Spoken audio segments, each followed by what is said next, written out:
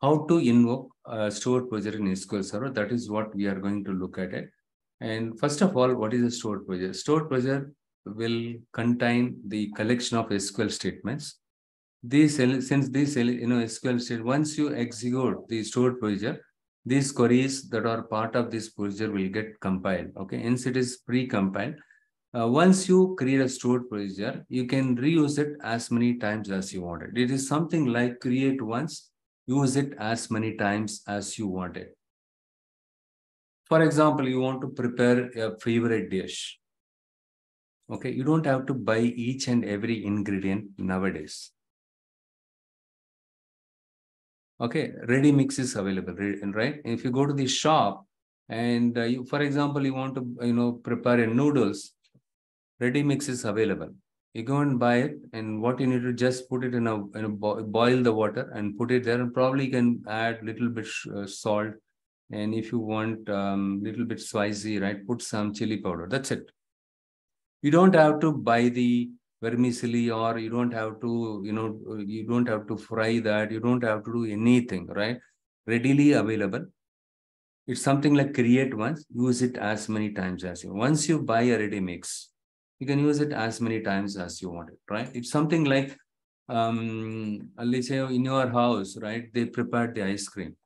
If it is, once they prepared the ice cream, you can use it as many times as you can, right? Create once, use it as many times as possible. You don't have to have the headache of every day created. At least you can keep the ice cream in the freezer. You can use it for at least 3 to 4 to 5 days, right?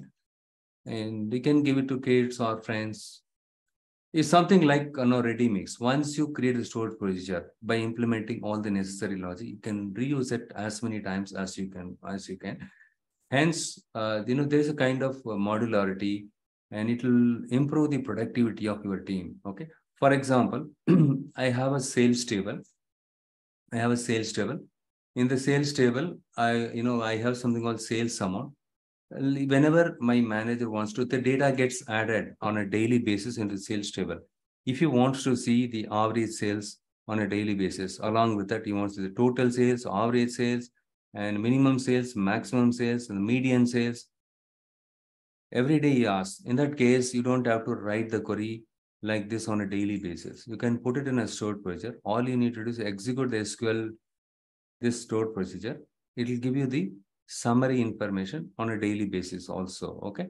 For example, here, to define the stored procedure, this is the syntax in SQL query.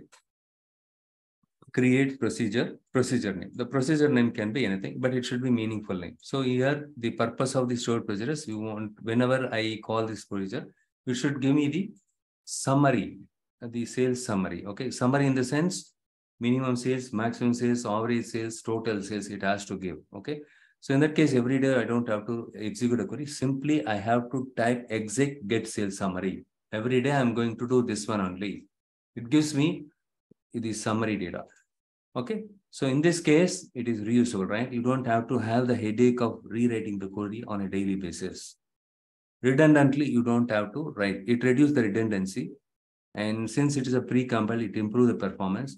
And there is a modularity. Okay. With this procedure, you can compute the summary of the sales. Very good. So here, the syntax is create procedure name.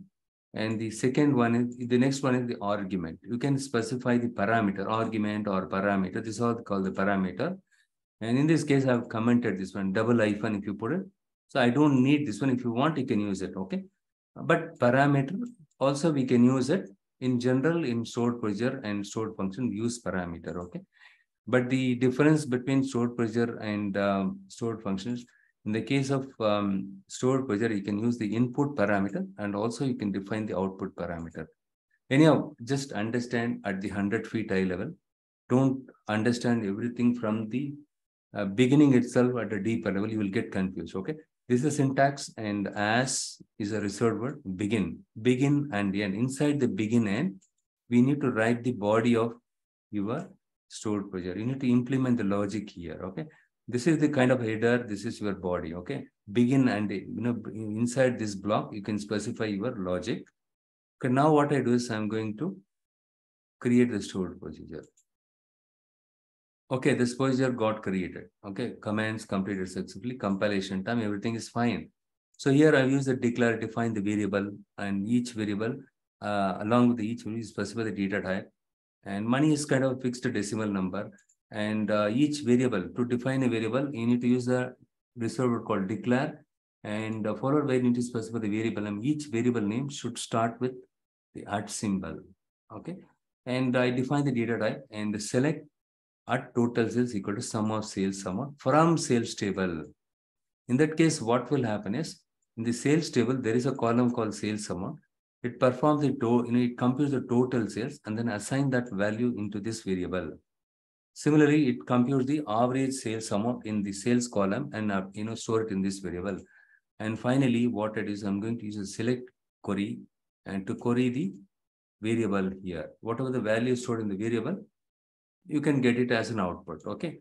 And now I have look here, if I execute this one, what is going to happen? And the sales table should be there here. Let me check if the sales table is available here or not. Yes, very good. The sales table is available here. So what I will do is, for you guys to understand, I'm going to execute the select star from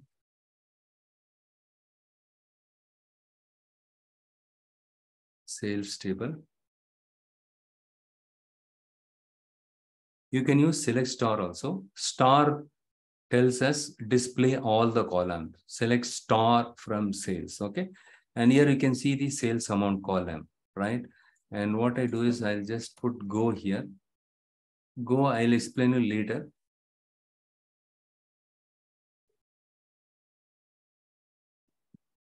So first it gives me the summary of all the things. So what, here it gives me the total sales, average sales, right? And this is what your total is, 1,600. If you count it, can you get 1,600? Yes, 700, 800, 1,000, 1,600. These are total sales. What is the average sales?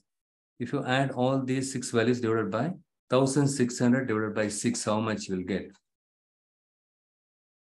Right, so 266, correct. So average sales. Every day you don't have to do the calculation manually. See, to calculate the average, it took time, right? To add the totals sales, it took time. But with this simple stored procedure, if you execute it, I can tell your man, hey, this is the total sales we made, and this is the average sales we made. And if you want to have the minimum sales, also you can have it something like this. For example, you can copy paste this and put max of sales amount and store it in a variable called at max sales and from sales, and again comma max sales comma min sales. So this one will give you the everything here. Okay, so you can use the stored procedure for that purpose or reusability purpose. Okay, but this is not the classic example for us to use it in the this thing. For example, I want to use the same thing. Okay, let me do one thing. For you to understand what is the advantage of stored procedure, right? This one advantage using the stored procedure, okay, to implement the reusability and reduce the time in terms of computing the total sales and everything every now and then, right? So for that purpose, we have used it. Okay, let me do one thing. Where is that query that I wrote it earlier? It got disappeared. You can click on this one and you can find the 55, 56.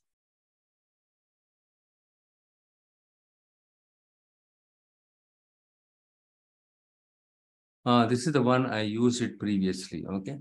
And here I'm going to write the stored procedure here. Okay. And for that, I just go here and I'm going to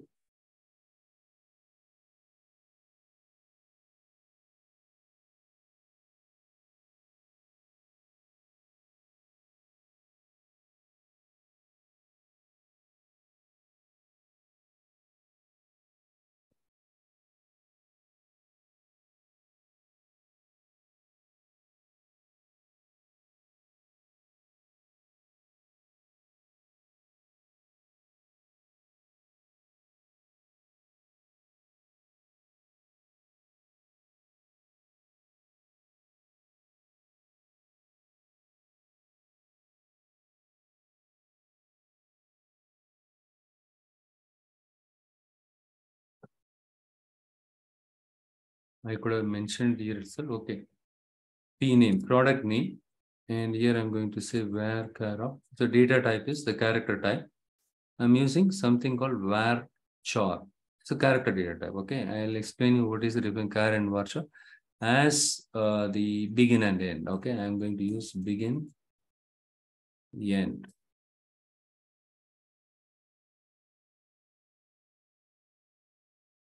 There is a syntax error here. Okay, here procedure create procedure name and then the parameter name as begin end. And here the okay comma, I mentioned comma here. You need to remove the comma because I have used only one parameter, right? And here what I am going to do is where product ID and let's the p dot product name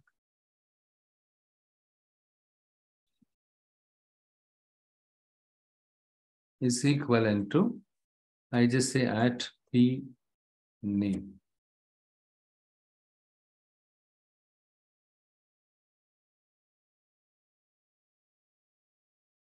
Group by end. Okay, and the next one is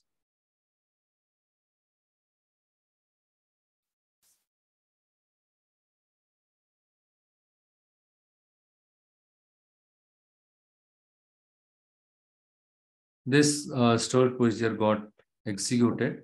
Now we need to test it whether it is working fine or not. And here what I do is I just go here the stored procedure name. Once you create the stored procedure, you have to use it, isn't it? You need to use it.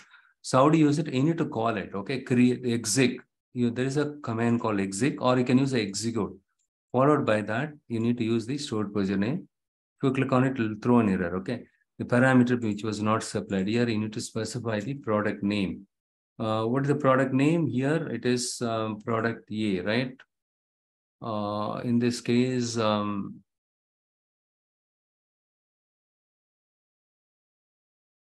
what products we have it? We have the coffee and tea, right? COFFEE, something like that.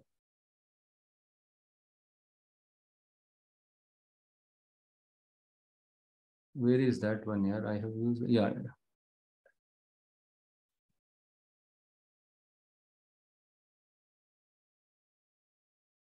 I'm going to close it. This is not helpful. 59 is not helpful. And I'm going to close this one also. And okay, not this one. And so, yeah, here only I used it. Look here. Followed by this, I'm going to say coffee.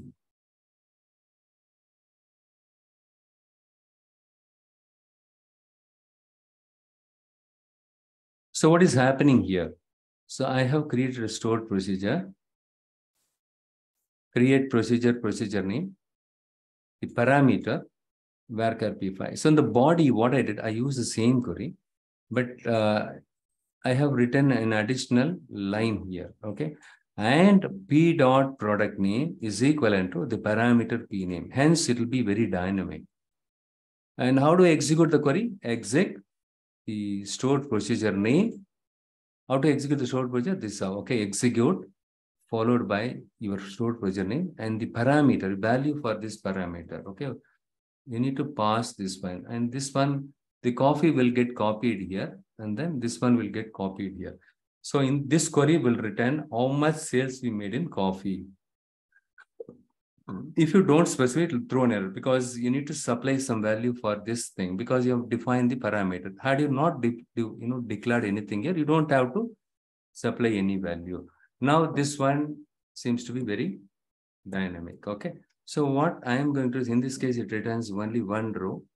In our case, what I am going to do is, yeah, I'm going to remove some here. Yeah, sorry. I should have used this one. I should have used that other query, the first query which I used it, right, to execute that one. And here I'm going to use the P name. Okay, product name. Okay, here I don't have to use this one also. For example, I'm going to remove this one also, same query, okay?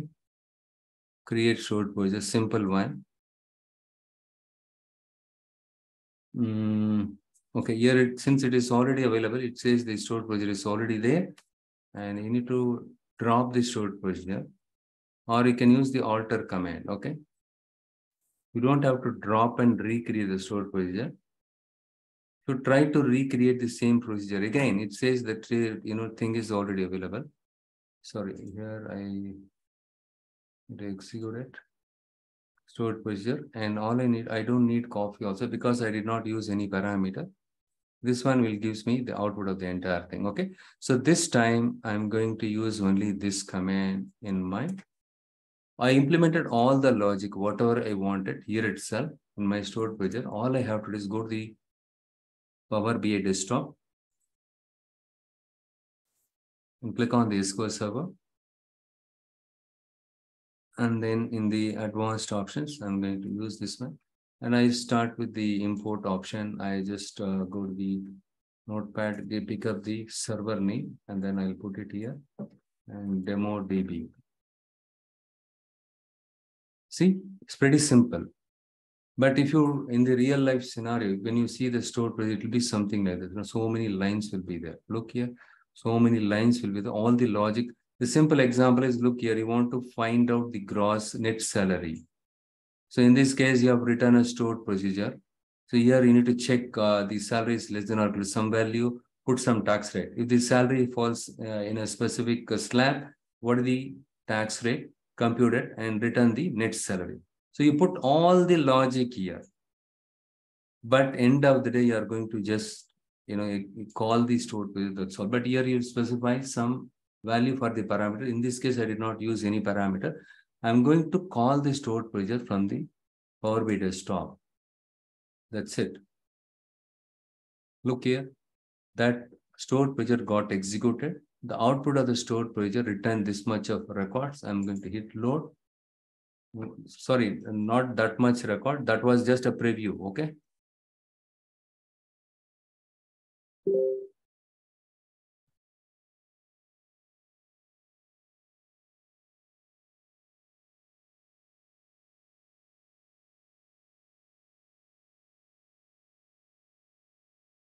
Now I believe you are able to understand how to invoke a stored procedure, right? So where is that one? The query 3 must be that one. Look here.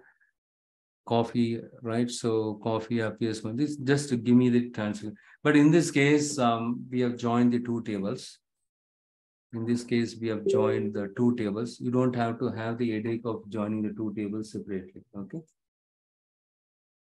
The dim product sales table. But in real life scenario, you'll be joining multiple tables, multiple columns. You'll be using it. You'll be using inner join for two tables, and the inner join, the output of the inner join, you'll be doing it with a left outer join with another table, and that output of that one, you'll be doing a right outer join and something like that, or left anti join, something like that. We'll be using a complex query here. For you to understand in a very simple way, I've used this thing, okay? So with this example, hope you are able to understand what is a stored procedure, how to create a stored procedure, what is the syntax for the stored procedure, and how to call the stored procedure in a SQL Server. You understood at a high level, but still you need to practice it in a very detailed way. And also I have demonstrated how to call or invoke the stored procedure which you have created it. I demonstrated both in SSMS as well as in the Power BI desktop how to call the stored procedure I've shown you. Okay. Hope you're able to understand how to invoke the stored procedure. We have taken a detailed